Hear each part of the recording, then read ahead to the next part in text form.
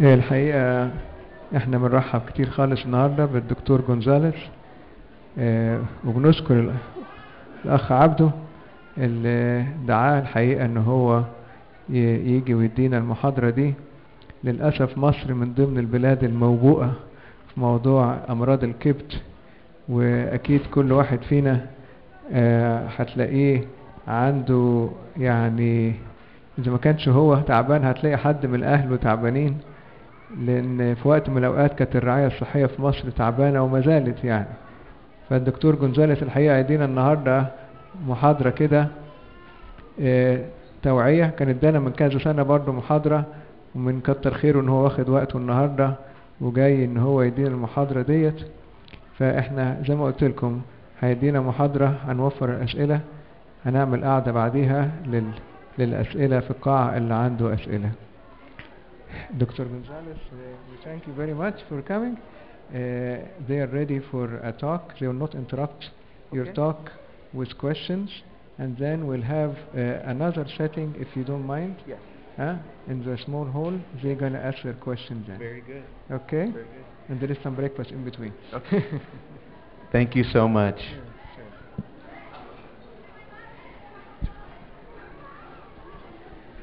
I want to say thank you very much for having me. I was here a few years ago, and I'm happy to be back.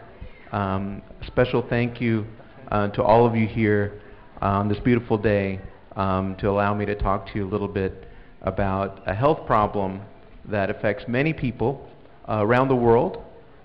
It's very important to learn about it and to understand that these are problems that can affect your health but are curable, okay? And these are health problems that affect the liver, okay? So أنا دوري هيبقى إن أنا أترجم اللي يقوله الدكتور جونزاليز، فلو حد مش متابع بالإنجليزي يتابع معايا بالعربي، بس أنا أقول هو بيقول. أولا هو بيشكركم إنه من كام سنة هو كان هنا قبل كده، وبيقول إن أمراض الكبد والهيباتيتس سي بيأثر في ناس كتيرة. في ناس كتيرة تفتكر إن هو ملوش علاج، لكن هو النهارده جاي يدينا زي أبديت أو أخبار جديدة عن علاج هيباتيتس سي وعلاج أمراض الكبد. So my background is I'm a doctor, and my specialty is for the liver, okay? And hepatitis C is a virus infection, okay? And it can be transmitted from one person to another through blood. As I mentioned, it's a major cause of liver disease around the world, and most people who are exposed to the virus stays inside the body. أنا طبيب تخصصي أمراض الكبد. فيروس سي بيتنقل فقط عن طريق دم لدم، وهو مشكلة كبيرة على العالم كله، مش بس في أمريكا ولا في مصر، بس في كل العالم. 85% من الناس، يعني أغلب الناس اللي بيجي لهم هيباتيتس سي ما بيحسوش بحاجة، بيبقوا حاسين إنهم كويسين لغاية في الآخر خالص ما الهيباتيتس سي ده يؤدي إلى فشل في الكبد أو سرطان في الكبد. And why this is so important is because when people have this infection, they have no symptoms, so they don't know that they have it. But over time, there's a risk that they can have liver disease, where their liver can fail, and they can have consequences including liver cancer and liver failure. المشكلة إن أغلب الناس اللي بيتعدوا بالهيباتيتس سي ده ما بيحسوش بحاجة، ما بيبقاش عندهم أي أعراض، بيبقوا ماشيين بياكلوا ويشربوا ويتحركوا من غير أي مشاكل خالص سنين طويلة. لكن بعد في خلال السنين دي كلها الكبد بيتأثر وبيلتهب وبيتدمر، وبيؤدي في النهاية إلى فشل في الكبد أو سرطان في الكبد. فالمشكلة إنه سنين كتيرة بتعدي والواحد فاكر إن هو طبيعي ما عندوش حاجة، ويكون اتنقل له المرض بشكة إبرة أو بنقل دم أو بحاجة، وما حسش بحاجة لمدة سنين طويلة خالص لغاية في الآخر ما يجيله فشل في الكبد أو سرطان في الكبد. And that's why it's important to learn about this and then to do tests to see if you have it, because then there's treatment for it. وعشان كده مهم ان احنا نتعلم على الموضوع ده، علشان في احتياج ان احنا ما نستناش لما المرض يبقى جامد ويجي لنا فشل في الكبد او سرطان في الكبد، لكن نكشف عليه بدري، ولو عرفنا ان عندنا هيباتيتس سي ساعتها ممكن ناخد علاج ويخف من عندنا. Hepatitis C was only discovered in 1989. Before that, nobody even knew that this was a virus. No one knew about it at all. And it wasn't until 1992 that they had a test for it. It's the most common blood infection in the United States. It's the most common reason for a person needing a liver transplant in the United States. It affects about 5 million people here in the United States, but 180 million around the world. فهيباتيتس سي اكتشفنا وجوده سنة 1989. قبل كده ما كناش نعرف انه موجود، كان الناس تبقى عندها المرض ومش عارفين عندها ايه. فأول مرة اكتشفنا ان في حاجة اسمها هيباتيتس سي فيروس كان في 1989. ابتدينا نعمل له اختبارات ونعرف نكشف على العيانين في سنة لا حضرتك، هو discovered 89. هو ابتدينا نعمل له اختبارات من 92. فابتدينا نعمل له اختبارات نقدر نكشف على العيانين من سنة 1992. هيباتيتس سي هو أكتر مرض بيتنقل عن طريق الدم للدم، يعني في أمراض كتيرة بتتنقل من الدم، بس أكتر واحد بيتنقل هيباتيتس سي. في الولايات المتحدة الأمريكية هو أكتر سبب لزرع الكبد، يعني بنزرع الكبد لناس كتيرة، بس أكتر سبب لزرع الكبد هو هيباتيتس سي. وفي تقريبا 5 مليون شخص عندهم الانفكشن ده في أمريكا، وأكتر من 180 مليون شخص على مدار العالم كله عندهم هيباتيتس سي. So when a person has hepatitis C, it may take 10 to 20 years, but over that time the virus can damage the liver silently without any symptoms until a person has cirrhosis.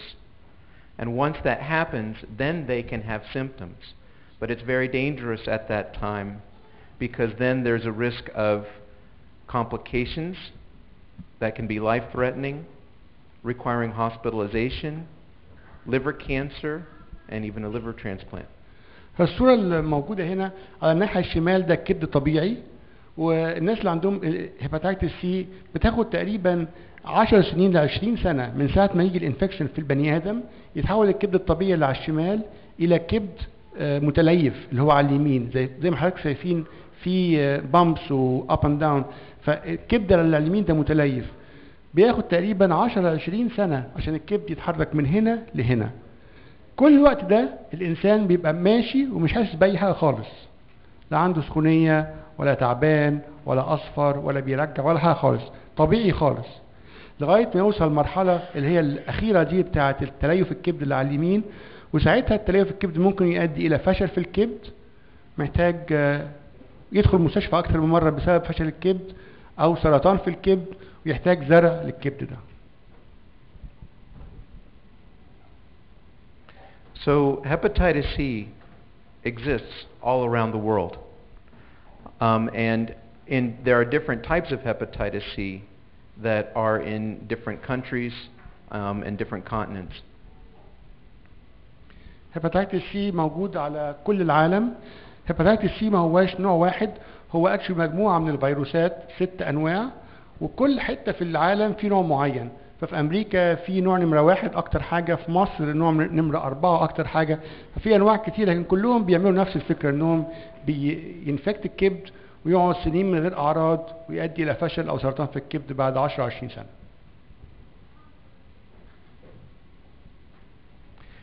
So the prevalence of hepatitis C and how many people have hepatitis C can be different in many countries, and there's 6 different types of hepatitis C.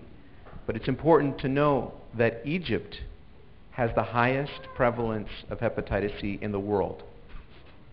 And up to 20% of the population in Egypt has hepatitis C. فهيباتيتس سي موجود في كل حتة في العالم زي ما قلنا. الحقيقة مصر تتميز انها نمرة 1 في العالم في هيباتيتس سي للأسف، وحاجة مش كويسة. تقريبا 20% من الناس اللي في مصر عندهم هيباتيتس سي. يعني منا هنا لو احنا 100 شخص للاسف يعني هيبقى 20 مننا عندهم هيباتيتس سي هو مش عارفين. فدي اهميه الكلمه بتاعت النهارده، لانه منتشر خالص حتى احنا مش عارفين انه موجود فينا، بس ممكن يبقى واحد مننا عنده هيباتيتس سي. And in Egypt, there's one type of hepatitis C that 90% of the time most people have that type of hepatitis C. Out of the 6, it's type number 4. في مصر 90% من الناس اللي عندهم هيباتيتس سي عندهم نمرة 4. احنا قلنا ان هيباتيتس سي بيجي 6 انواع، في مصر اكتر نوع منتشر نمرة 4. 90% من الناس اللي عندهم هيباتيتس سي في مصر عندهم نمرة 4. So why Egypt has the most people in the world with hepatitis C is because a long time ago there was a parasitic infection called schistosomiasis that was a major health problem in Egypt, okay? And it was a major cause of illness. That parasitic infection affected up to 90 or 60% of people in the northern, especially the northern part of Egypt. فمصر ليه في مصر في الهيباتيتس سي منتشر خالص؟ لان زمان كان في البلهارسيا في مصر، وبالهارسيا كانت منتشره بالاخص في الدلتا وفي الصعيد كمان. فمشكلته بالهارسيا الناس كانت بتاخد ادويه ليها عن طريق حقن، وكان بيستعملوا الابر من عيان لعيان لعيان لعيان، فكان بيؤدي ان واحد عنده هيباتيتس سي ينقله لكل الناس في القريه او في البلد عندهم في نفس اليوم. And the Egyptian Ministry of Health from the 1950s into the 1980s had a very successful program, and they gave injections to people to help them with this schistosomiasis infection. And it brought it down. Now less than 10% of people have this, so it was very successful. وزارة الصحة في مصر عملت برنامج لمحو البلهارسيا من مصر من سنة 1953 ل 1985. فنسبة الناس اللي عندهم بلهارسيا في مصر دلوقتي قل خالص ل 10% من كانها بكده 60%. فشالت البلهارسيا، بس للأسف جه مكانها هيباتيتس سي عشان يستعملوا الإبر من عيان لعيان. But remember the date that they discovered hepatitis C, 1989. So during the time they did this treatment, it was a wonderful thing that they did to help people to get rid of this infection. But no one knew that hepatitis C existed till 1989. So because of they gave injections to people all around the country, okay, to help them, they exposed people, because back in those days they used glass syringes and it wasn't sterilized very well, and hepatitis C ended up spreading and people didn't know about it. زي ما حضراتكم فاكرين انه هيباتيتس سي اكتشف سنة 1989. فكل عملية الحكومة المصرية او وزارة الصحة في مصر كان قبل ما نعرف ان في حاجة اسمها هيباتيتس سي. فهم فعلا عملوا مجهود رائع انهم يمحوا البلهارسيا، بس للاسف ساعتها كانوا بيستخدموا السرنجات الازاز، وكان تعقيمها ما يبقاش بدرجة جيدة، فكان من غير ما ندري بننقل المرض من حد للتاني.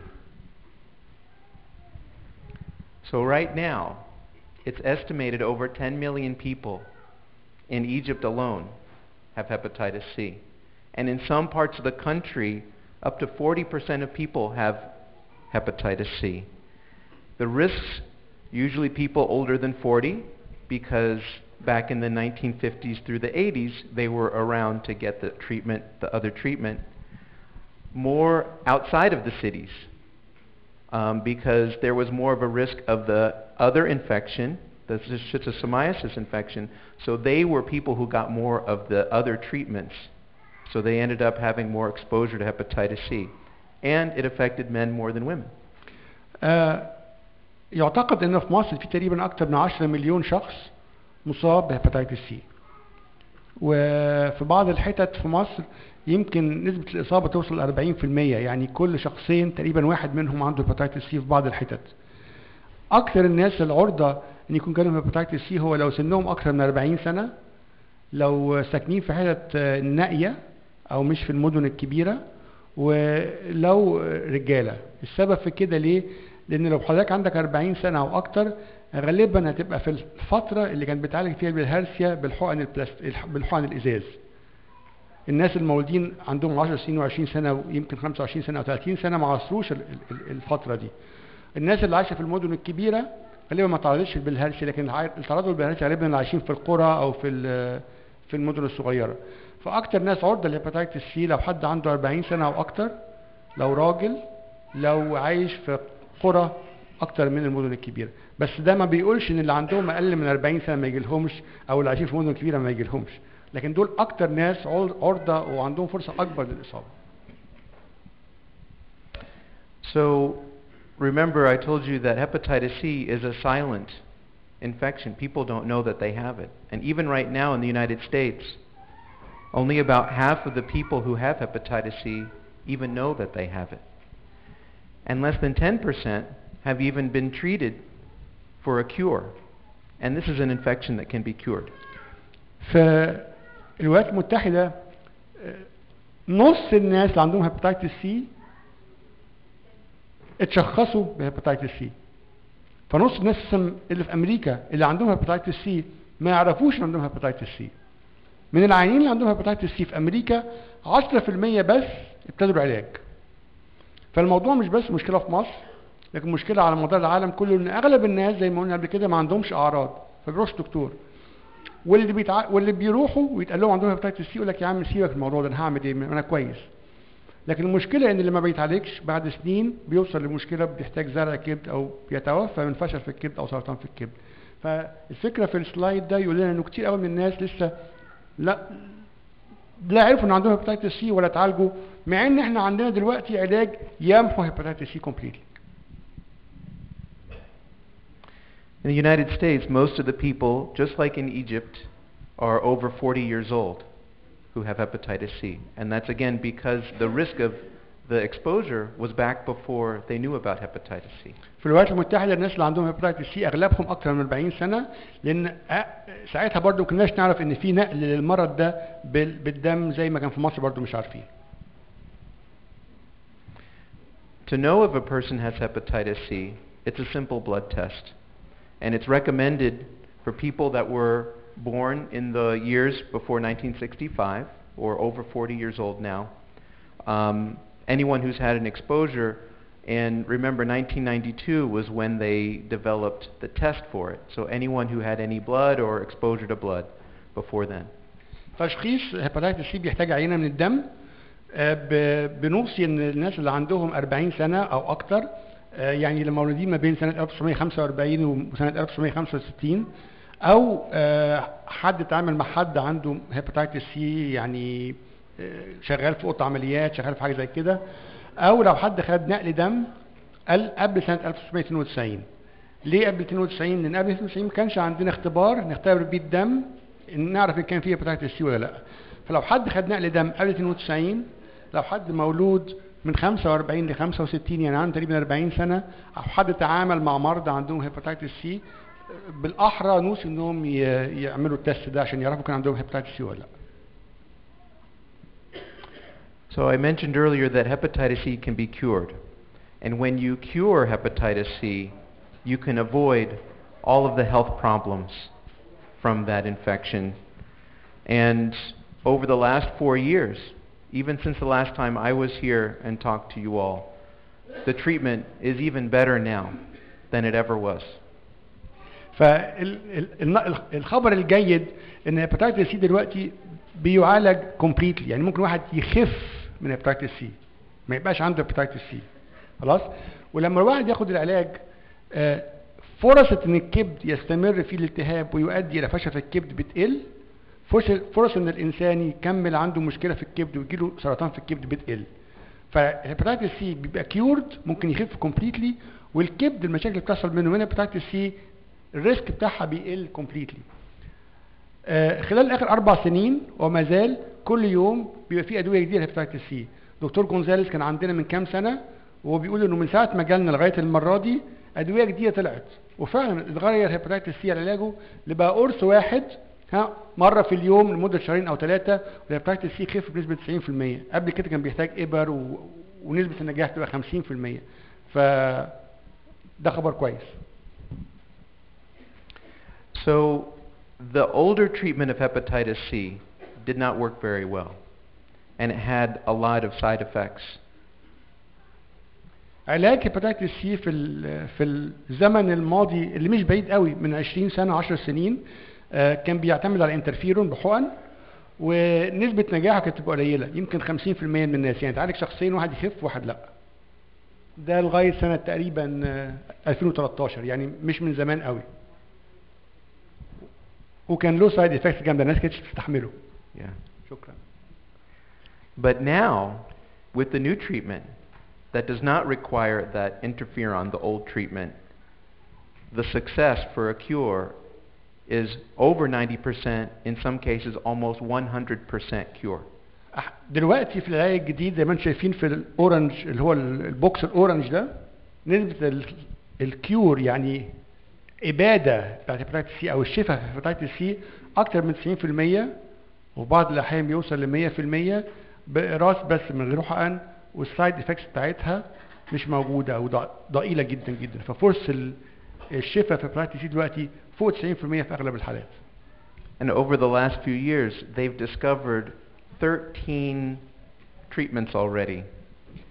وفي اخر كام سنه ابتدوا، من زمان كان عندنا دواء واحد هو الانترفيرون، دلوقتي عندنا تقريبا 13 دواء لعلاج هيباتيتس سي. So there are many options now for every type of hepatitis C. There are 6 types. There's treatment for all of them. Even the type 4, which is most common in Egypt and in other parts of the world. And if you look at the cure, it's almost 100% in almost all of them. فمن الادويه الكتير اللي عندنا اللي هم ال 13 دواء دول بنقدر نستعملهم لانواع الهيباتيتس سي المختلفه، وعندنا نفس النتيجه في كل الانواع، يعني من نوع 1 لنوع 6 including نوع 4 اللي هو في مصر، نسبه الشفاء اكتر من 90% واحيانا كتير بتوصل لكام؟ 100%. ففرصه كويسه اللي عنده الموضوع ده يتخلص منه. All of these medications are just pills. And in most cases, people only need to take the pills for 2 to 3 months. That's it. كل الادويه اللي موجوده دلوقتي بتاع هيباتيتس سي عباره عن اقراص زي ما انتم شايفين، والناس تحتاج تاخد قرص في اليوم مده شهرين او 3 وتتخلص من الموضوع ده نهائيا.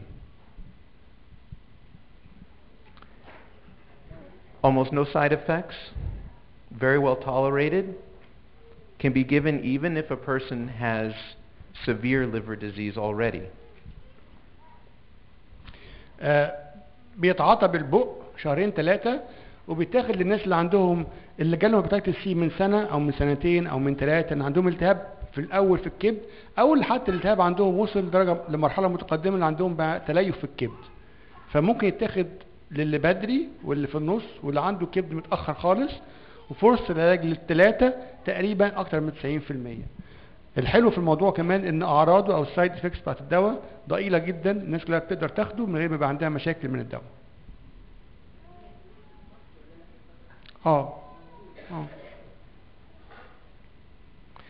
So to summarize hepatitis C, it's a major cause of liver disease around the world. Egypt has the highest prevalence in the entire world. The screening test is just a little blood test, one simple blood test to know if a person has hepatitis C. And these new treatments are available where hepatitis C can be cured. فكملخص هيباتيتس سي من اكتر الحاجات اللي بتبوظ الكبد في امريكا وفي العالم كله. مصر للاسف برضو عندها اعلى نسبه في هيباتيتس سي في العالم كله.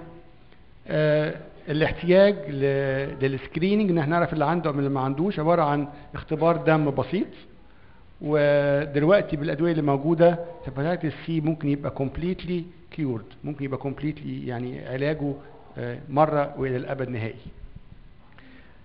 And I wanted to add one other thing. There's another virus called hepatitis B. It's similar to hepatitis C because it can hurt the liver and cause cirrhosis and liver cancer. احب اضيف حاجه تانية، ان في فيروس تاني اسمه فيروس بي، وبرضه بيتنقل برضه من الكبد للكبد عن طريق الدم، وبرضه ممكن يؤدي الى نفس الاضرار اللي هو تليف الكبد وفشل في الكبد بعد كده. ففي عندنا بيتكلم على فيروسين، كل اللي فات ده كان عن سي، بس دلوقتي بيقول ان في كمان حاجه اسمها هيباتيتس بي ممكن يؤدي لنفس الاعراض. Hepatitis B has a vaccine, and in most parts of the world they are now using a vaccine when the babies are born, because hepatitis B can be transmitted from a mother to child, or a person can have it be exposed very early in life. هيباتيتس بي وصلنا ان احنا مش بس بنعالجه، احنا بنمنع حدوثه للاطفال، بنديهم فاكسين لما يتولدوا. اتليست في امريكا هنا لما الطفل يتولد ياخد فاكسين لهيباتيتس بي عشان يمنع ان يجيله هيباتيتس بي بعد كده حتى. مشكله الهيباتيتس بي انه ممكن يتنقل من الام للابن في وقت الولاده، فالناس كلها في العالم كله دلوقتي اغلب الاماكن بتدي فاكسين لهيباتيتس بي عشان لما الطفل يتولد يتطعم من الهيباتيتس بي على طول. But years ago there was not a vaccine. So just like hepatitis C, a person can have hepatitis B and not even know it. بس زمان ما كانش فيه الفاكسين ده، فالتطعيم ده ما كانش موجود زمان. فزي هيباتيتس سي ممكن واحد يبقى عنده هيباتيتس بي وبرضه مش داريان ان عنده لغايه ما يبقى عنده مشكله بعد 10 او 20 سنه. And there are parts of the world, even right now, where there's a lot of people with hepatitis B, in parts of Africa, the Middle East, and Asia especially.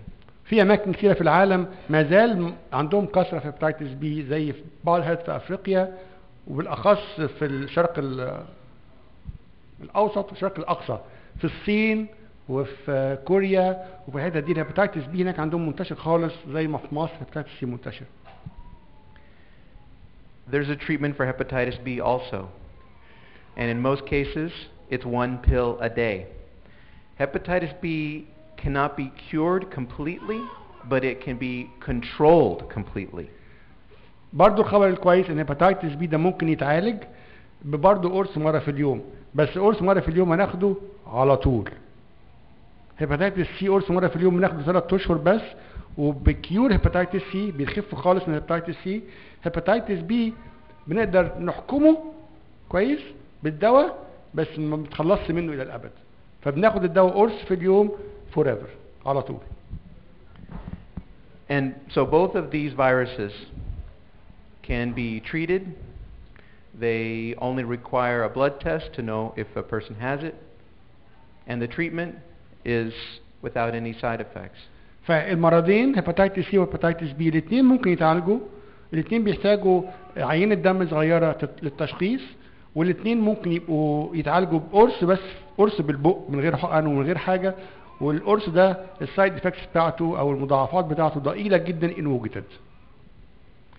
So I will be available to answer questions, and I look forward to hearing from you. And again, I want to say thank you very much and for inviting me, because this is very important to keep people healthy, especially understanding that there are risks that people can have this and not even know about it. أشكركم لأنكم دعتوني مرة تانية. أنا مبسوط إن أنا كنت هنا واتكلمت عن هيباتيتس سي وهيباتيتس بي، لأنهم حاجات ممكن لما نعرفها نخف منها ونحسن حياتنا، وهبقى متاح في القاعة لو حد عنده أي أسئلة بعد كده. Thank you. Thank you.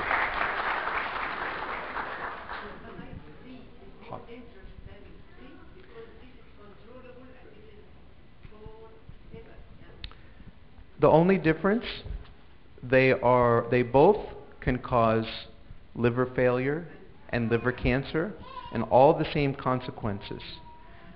The only difference is hepatitis B, you just keep taking the pill. In many cases forever. But they're working on a cure. Hepatitis C, you only take for the time, and it's a total cure. You don't take medication ever again. هم بيشكروا حضرتك. They are thanking you so much. Okay, yeah. I got confused. أي حد, would you like to take some questions now or keep all the questions later? I think we're going to go to another place. I mean, should we do questions here? I think if there's general questions unless someone has some. لو حد عنده سؤال عام يحب يسأل دكتور ممكن ياخدها دلوقتي. لو حد عنده سؤال خاص ما يحبش يسأله للعامة هو متاح بعد كده اتفضل.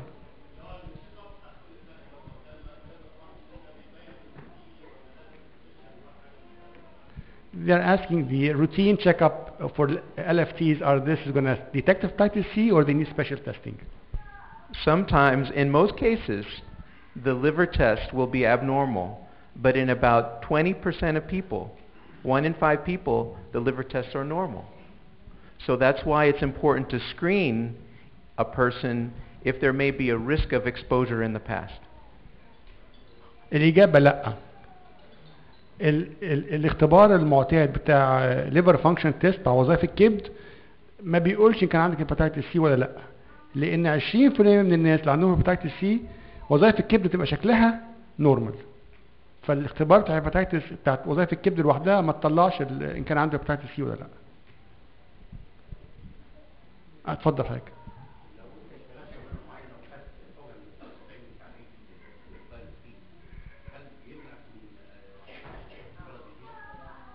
If you are took the vaccine for hepatitis B, but you are exposed through work, maybe dealing with needles or things like that, does the vaccine like completely 100% make you immune, or there's a transmission of hepatitis B still with the exposure? So it's almost 100% immune, and you can feel confident. There are only very rare cases where a person didn't get the full vaccine. You have to get 3 shots. So if a person only got 1 shot, they may not have the full immunity. But once a person gets the immunity, they're immune for the rest of their life. That's why the vaccine works.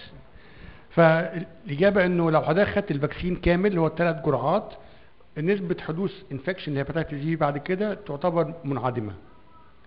لكن المشكلة ساعات الناس بتاخد جرعة واحدة أو جرعتين، ساعتها الجسم مبقاش عنده مناعة كاملة إنه يضاد هيباتيتس بي، وممكن يبقى في نسبة ضئيلة جدا للانفكشن. لكن لو خدت التطعيم يرجد على طول فور ايفر. اتفضل. بالظبط. بالظبط. He's asking, even if I'm injured and exposed to blood, I'm okay. So I told him he's okay. And that's why in parts of the world where they have started doing vaccines on every baby, hepatitis B is almost gone. هو بيقول لحضرتك انه عشان كده لما عملوا تطعيم للاطفال في بعض اماكن من العالم هيباتيتس بي انتهى، لانه حتى لو الطفل تعرض ليه لو هو خد الفاكسين he's immune for the rest of his life. اوكي؟ اتفضلي حضرتك.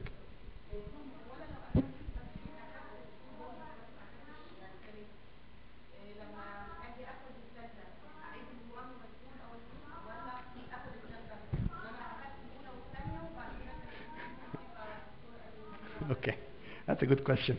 So the question is, she got 2 doses of the vaccine of hepatitis B, and then she got pregnant. She was told not to take a 3rd dose.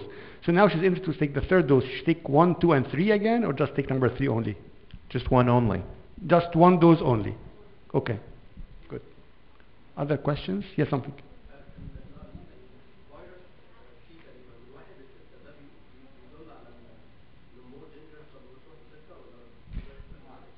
No, he's asking hepatitis from 1 to 6. Does this mean that 2 is worse than 1, and 3 is worse than 2, and 4 is worse than above, and so on? Like it gets worse? What we know is that actually type 3 is worse. There's a higher risk of problems and complications with type 3, but they're all kind of the same. على قد ما نعرف كلهم زي بعض. نمرة 3 غالبا هو أوحشهم. هو احنا سميناهم بالترتيب ما عرفناهم. يعني انا عرفت الاستاذ وبعد كده الاستاذ فسميته 1 2 3، ما يقولش ان ده احسن من ده احسن من ده، الترتيب ما تعرف. كنا اول فاكرهم 4 طلعوا 6 في الاخر، ومين عارف كمان سنه يطلعوا 8 ولا 9. اتفضلي حضرتك.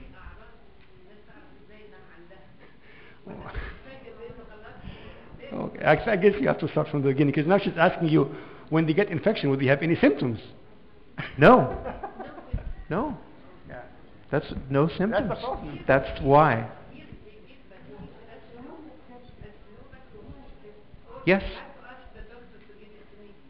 I think you can get hepatitis B vaccines. You can go to Walgreens, I think, and places like that. You have to check, though, but I believe you can, just like a flu vaccine. Some cases you do need to get a note from the doctor, and then you can just go to the pharmacy, and they can even, the pharmacist can give it to you. حضرتك فاهمة هو الدكتور قال ايه؟ هو قال انه الفاكسين بتاع هيباتيتس بي ممكن يتعاطى حتى في الصيدلية زي وولجرينز. ساعات بعض الصيدليات بيحتاجوا زي اوردر من الدكتور، وبعد كده حتى الصيدلي يدير حضرتك في ال بالنسبه للاعراض، هي دي المشكله في امراض الكبد، ان الواحد ممكن يتعدي هيباتيتس سي او هيباتيتس بي النهارده يحس انه زي الفل لمده 10 سنين الجايين، وبعد 10 سنين او 20 سنه يلاقي ان عنده تليف في الكبد، يلاقي ان عنده فشل في الكبد. هو ده كان هدف المحاضره، انه مفيش اعراض مع الانفكشن لسنين طويله. فعشان كده بنوصي ان احنا نبص عليه ونعمل سكريننج، ندور على الفيروس، ما نستناهوش لما يعمل لنا مشكله. اتفضلي. دهون الكبد مالها؟ يعني ايه تاثيرها ايه؟ دهون الكبد تاثيرها. Okay. They're asking about fatty liver. Can fatty liver cause liver failure? Yes, it can also. But fatty liver is a completely different problem. It's not an infection, and it's associated with diabetes, high cholesterol, gaining too much weight. And the good news about that is fatty liver can go away if you lose weight, eat right, lower the cholesterol, control the diabetes. But in a smaller proportion of people, they can develop cirrhosis from fatty liver. بيقول لحضرتك انه الدهون على الكبد مشكلة كبيرة بس مختلفة تماما عن الانفكشن. الناس اللي عندهم زيادة وزن، كوليسترول عالي، عندهم سكر، بيجي لهم دهون على الكبد. والدهون على الكبد دي الكويس فيها ان هي لو غيرنا الحاجات دي، لو فقدوا وزن، لو خدوا ادويه للسكر، ولو خدوا ادويه للدايابيتس اللي هو مرض السكر كويس، وقللوا الاكل الدهون اللي على الكبد بتروح في اغلب الحالات. في نسبه قليله الدهون اللي على الكبد بتستمر وبتؤدي الى تليف كبد، وبعد كده ممكن تؤدي الى فشل في الكبد او سرطان في الكبد برضه. لكن ده موضوع تاني خالص ملوش علاقه بالانفكشن، ما هواش مرض بنعالجه بادويه، ده حاجه بنعالجها ان انا اغير طريقه اكلي، اعمل تدريبات واخس، وكنترول السكر، مرض السكر بادويه كويسه. يس.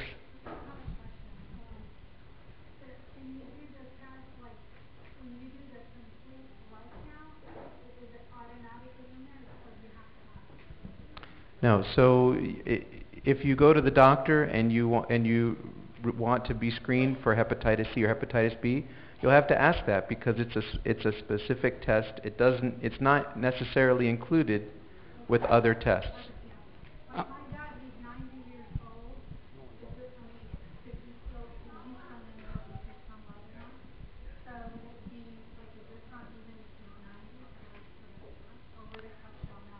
Yeah, I mean, there's no age limit to testing or even treating. I will translate just for the others just in case. دكتور اتسأل لو راحت المريض لدكتور يعمل صورة دم، هل هيبان في التحليل اللي بنعمله كالمعتاد عند اي دكتور؟ فالاجابة كانت لا. لو انا هروح ادور على هيباتيتس سي لازم اسأل مخصوص، اعمل التست بتاع هيباتيتس سي. الاختبارات العاديه اللي بنعملها كل ما نروح الدكتور مش موجهه لهيباتيتس سي، مش هتكتشفه. فدي نمره واحد. بعد كده سالت انه والدها عنده 90 سنه هل محتاج يعمل الاختبار لو عايز، فالدكتور قال انه مفيش سن معين عنده ما يعالجش الناس، لو عايز يعمله. اتفضل حضرتك.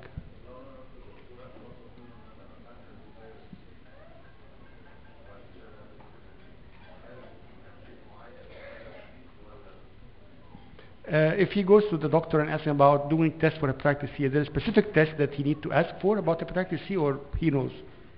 They will know. You just say, I need a test for hepatitis C, and it's a one blood test screen. Okay. فهم هيعرفوا لو انت طلبت hepatitis C بالذات، هم عارفين معنى الكلام ده ايه. اتفضل حضرتك. Is there two tests? واحد for hepatitis. Is there two tests? One for Hep B and Hep C? Yes. Yes. Because they're two different infections, so there's two different tests. ففي اختبارين، اختبار الهيباتيتس سي غير اختبار الهيباتيتس بي. ده حاجه لو هتروح تطلب ممكن تطلب الاثنين. اتفضلي.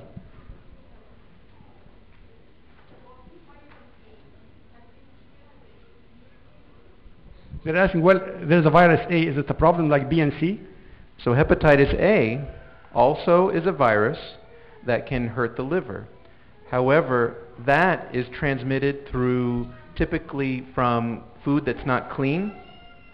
And when people get that infection, they can feel sick, vomiting, diarrhea, and then it just goes away. And so it's almost like a cold or a flu. You get the infection, it passes, you feel better, and that's gone. Hepatitis B and C stays in your body and damages your liver for the rest of your life if you don't get rid of it. Hepatitis A بيأفكت الكبد بس مختلف تماما عن B and C. Hepatitis A بيجي العيان يبقى تعبان، عنده حرارة، بيرجع، عنده إسهال، عنده جوع في بطنه، يصفر، يقعد في السرير ويخف وما يجيش تاني، وبيجي من أكل وحش، أكل مش نظيف. Hepatitis B and C بالمشقلب، بيجي من الدم، العيان يبقى عنده الانفكشن، يحس ان هو حديد، ما عندوش اي اعراض خالص لمده سنين طويله، وبعد كده يجيله فشل في الكبد او سرطان في الكبد. عشان كده هيباتيتس بي ان سي لو احنا ما كشفناش عليه هنكتشفه متاخر خالص. هيباتيتس ايه زي واحد يجيله فلو، يبقى عنده حراره وترجيع وموجوع وعينه اصفر وبعد كده يخف. يس. الحجم بتاع الهرشيا ولا تعرض لنقل دم، هل ده معناه يا اخي مرضى ولا في احتمالات؟ He's asking if someone did not get blood transfusion and wasn't exposed to schistosomiasis treatment, can he still get the infection through other pathways? Yes, and especially in parts of the world where there is hepatitis C, it could be through some other vaccination or some other treatment, or depending on where a person lives, even going to the dentist and things like that, especially in the years before they knew about hepatitis C.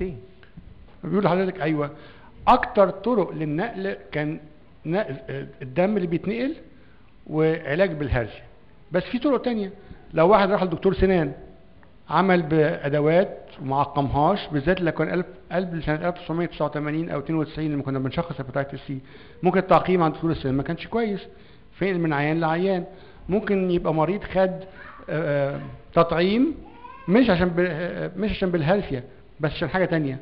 فحتى لو ما كنتش خدت نقل دم، حتى لو ما كنتش اتعالجت بالذات بالهرشيا، بالذات في حته زي مصر اللي فيها نسبه عاليه خالص 20-30% من الناس عندهم بالهرشيا عندهم هيباتيتس سي، يفضل انك تدور وتعمل سكريننج لهيباتيتس سي. سوري، ما هو بيقولوا لحضرتك انك تروح للدكتور تطلب تحليل هيباتيتس سي، لو طلع عند حضرتك بتاخد دواء، وده اللي كان محاضرة على الموضوع. يس. حد عمل عمليات سوري. يس.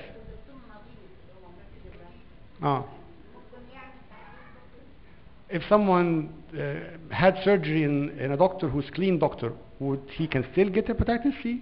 Because hepatitis C is invisible. So even if they're doing very clean, they still may not know. Now, since they discovered hepatitis C, now they know. So they eliminate that possibility. In blood, they test it first before a person gets a blood transfusion. But why it's people who may have been exposed years ago because they didn't know it was there. فبيقول لحضرتك ان الهيباتيتس سي حاجه ما بنشوفهاش بعيننا، ما هوش حاجه وسخه هنقدر نشوفها بعيننا، لكن ممكن يتنقل حتى لو الحاجه شكلها نظيف، بالذات لو حد اتعرض لعمليات او نقل دم قبل سنه 92 لما ما كناش نعرف ان في حاجه اسمها هيباتيتس سي. دلوقتي لما الدم قبل ما بنديه العيان بنعمله اختبار نتاكد ان ما فيهوش هيباتيتس سي. قبل 92 الاختبار ده ما كانش موجود.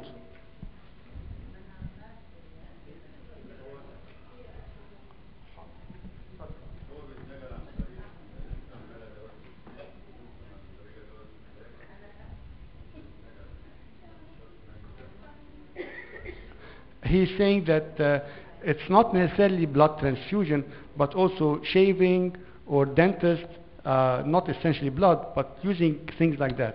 Well, so even if with shaving and either people share razors or at a barber, you know, and they do a shave, and maybe if they didn't clean it, there may be a chance of a little bit of blood that could be there.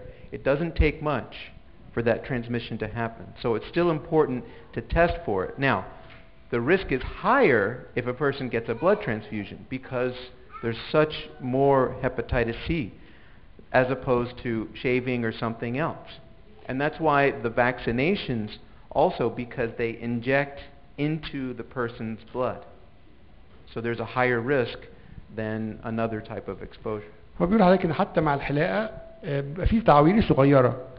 لو استخدمنا نفس الموس او نفس الحاجه من مريض لمريض، من خلال التعوير الصغيره دي بيبقى ستيل في فرصه لنقل الدم، لنقل المرض.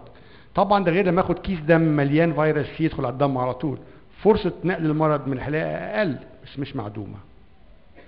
اتفضلي حضرتك.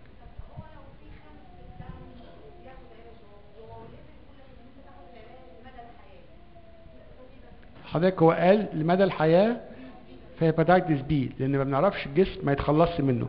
هيباتيتس سي بناخد علاج لفتره والجسم يتخلص منه بنوقفه. يس. يس.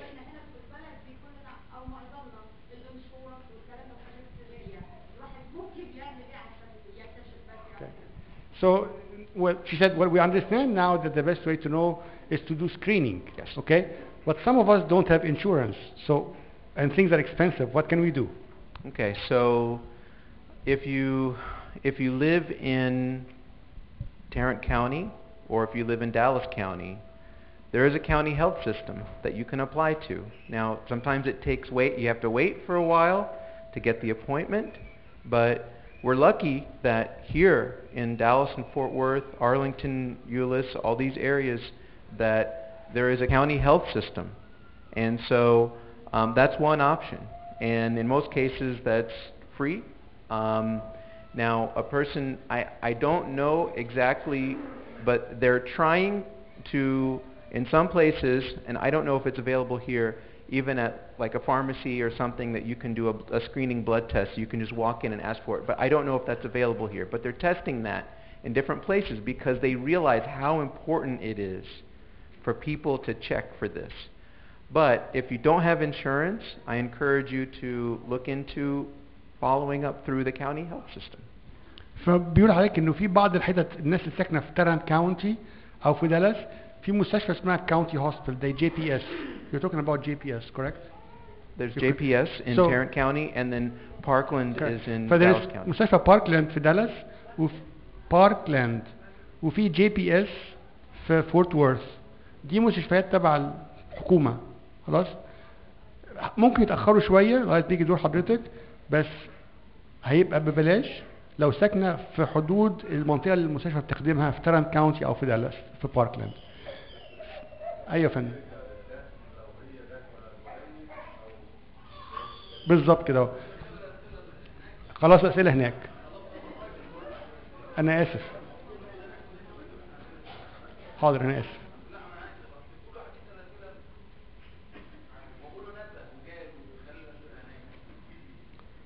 Okay. They are asking if they can continue the questions in the other hall. Yes, okay. Absolutely. Happy to. شكرا. Thank you again. Thank you, Samir. You know, I love how you make it so simple.